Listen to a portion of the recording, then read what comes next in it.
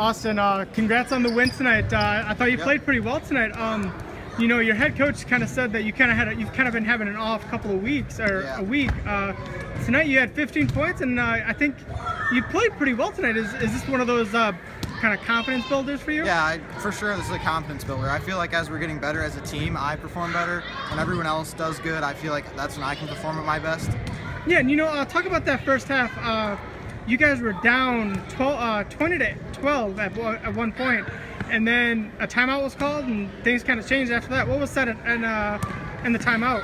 Coach kind of just told us to go out and do our thing, like do what we've been doing all year, go out and play our game, and we'll get back in the game, and we can come out with a win. I mean, you guys do have the athleticism this year. I mean, obviously, once you guys get going, I mean, you guys are hard to stop.